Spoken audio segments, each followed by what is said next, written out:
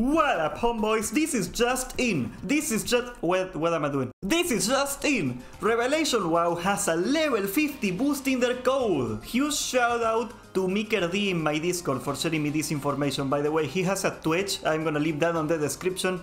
I don't know if he's actually gonna do this thing live, but I recommend he does because there's gonna be a lot of people that want to see that. Basically, there's this software called the MPQ editor that allows you to open up the files of World of Warcraft and to see what's inside. As you know, the custom patches from WoW Revelation are MPQ files. These files are not encrypted. I'm gonna leave you a link in the description to how to get a free software to analyze the MPQ on your own if you want. There's probably a lot more funny things that you can find if you wanna scramble upon the code. Anyway, one of the files they found is on the service icons. They have a store apparently.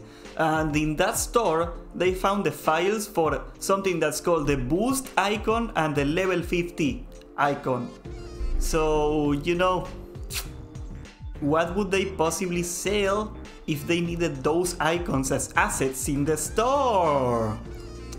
Guys, okay, let's be fair. A lot of the time they do put assets in a client that they don't really use. So this could be that we just data mined a feature that got taken away from the store a long time ago and they are not gonna implement it. But you know, I don't know. On another note, they have also found the music that's in the intro. By the way, there's a 70 megabyte file of 50 minutes of music in the login screen.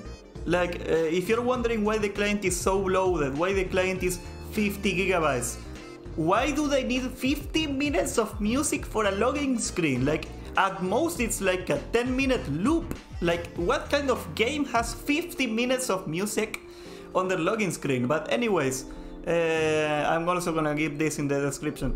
And if you check this out, this is a video that's on sale for assets. Like, you are supposed to pay to use this.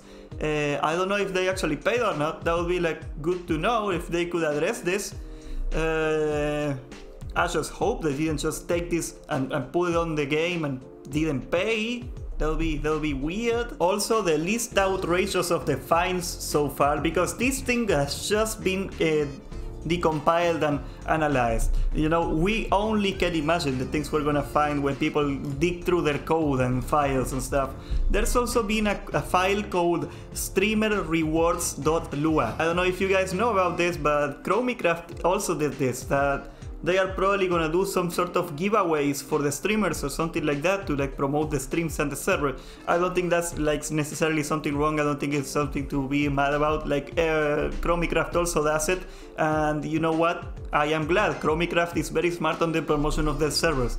But anyways, that's just the things that we could find in these very few hours that we were able to scan the thing.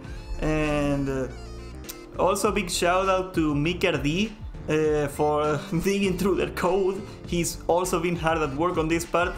And just stay tuned, subscribe and stay tuned, because we're gonna find more text about it. This is just like the first day.